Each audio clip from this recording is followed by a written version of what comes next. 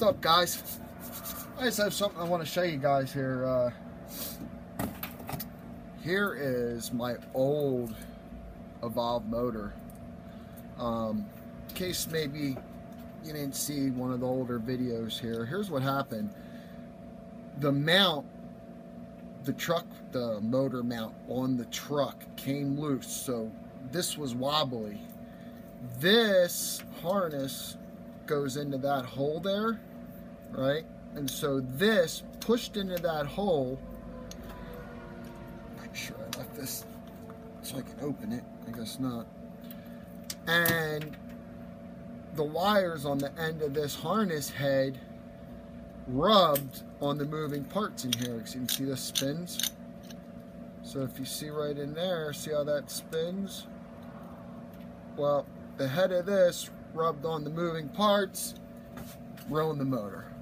Plain and simple, ruined the motor. I had like wires hanging out of the motor. I'm like, what the heck is that? Evolve said it wasn't covered under warranty, but my motor mount was loose as well. And listen, I was honest with them when I told them. I told them exactly what happened. You know, it does pay off to be honest. It really does. Even though it ended up costing me money to replace this motor, it does pay off to be honest, guys. So, anyway, I'm always in the infinite search for more information about electric skateboards. And something I'm going to be doing is building one.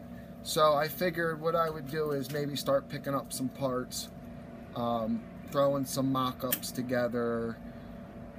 You know, I just want to build a skateboard. That's all. I'm starting to learn more and more about the electronics behind them, and I'm pretty sure I can get this done. I'm not putting a huge whole amount of thought into it. Like,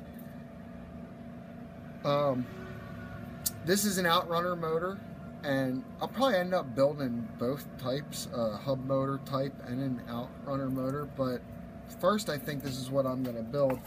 I was able to find a manufacturer. Now, here's what the Evolve motor comes in. When you get it from Evolve, it comes in this nice little white box, right?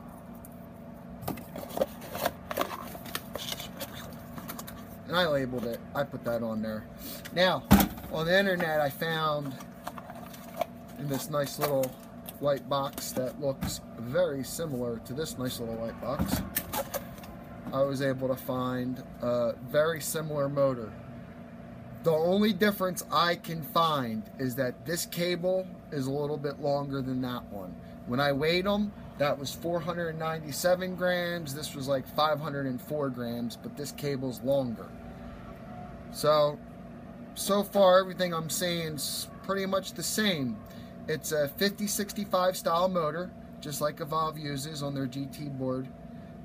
It's got the same setup here. It's got the same plugs, and not only does it have the same plugs, it has the same color coding as those plugs. This is a 140 kV motor. I did have options. I know there's at least a 200 kV motor that I could have purchased.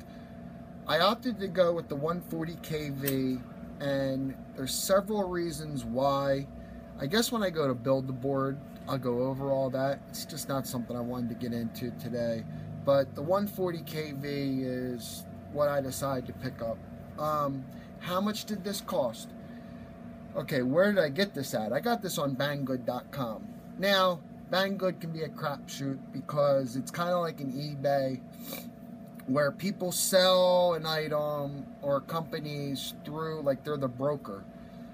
So, like I said, it really can be a crapshoot. You don't know what you're getting sometimes. It's not always the easiest to deal with.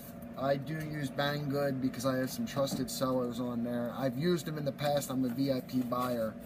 So I get a nice chunk of change off, plus my little discount points I use. So it was $80 for 2 motors, shipped to my house via DHL, very quickly, in like a week. This motor was $210, I think. and they overnighted it to me because I waited a week and then it hadn't shipped yet. And I emailed them like, "Where's my motor?" And they're like, "Oh my God, we forgot." So there it is. That's it. That's all I had to share. I'm not putting anything together. I just want to show you guys. Leave your comments.